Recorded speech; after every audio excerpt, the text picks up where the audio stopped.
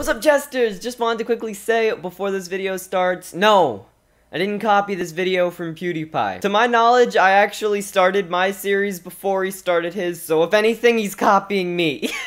So yeah, you, stop typing that comment, please. Enjoy! Welcome to another cooking video, where today we're making cookies due to popular demand. We're gonna start with 1 cup of brown sugar. We're gonna just go ahead and stir up all of our wets first, and then make another bowl over here. Not that, that's gonna be full of our dries. Then we'll mix the dries into the wets as you do. Now we're gonna go ahead and add in our egg, and then our quick 1/3 of a cup of milk. Now we're gonna mix this boy up. Next, our teaspoon of vanilla extract that is, and you can mix this up if you want to. And now a 1.5 sticks of butter.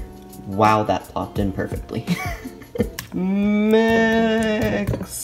All right, that wouldn't really mix in. You should probably melt your butter partially first, but I'm just gonna leave that there to sit for a little bit so that it kind of gets a little bit more melted. And we're gonna go ahead and do our dries. 1.5 cups of flour, 3 cups of oats. It won't focus right now. What the heck? 1/2 teaspoon salt, 1 teaspoon of cinnamon, 1/4 teaspoon nutmeg, 1 teaspoon of baking soda, mix, and then put that into this. Bop, bop.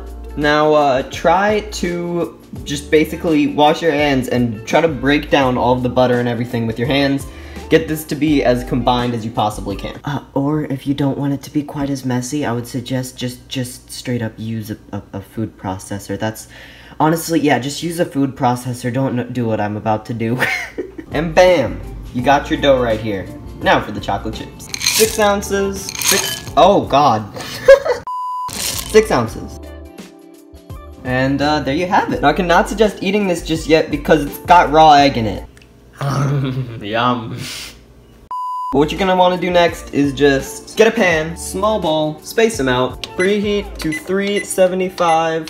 Take the time while your oven's preheating to just clean up the mess you made. Now put them in the oven for around 14 minutes. Timer 14, start. And we are done. They're looking pretty good. I think they could use a little bit more brown on the top. They should be like pretty golden brown up there, so I'm gonna put them in for another 2 minutes because I feel like that should get it done. Doggo! And we're done.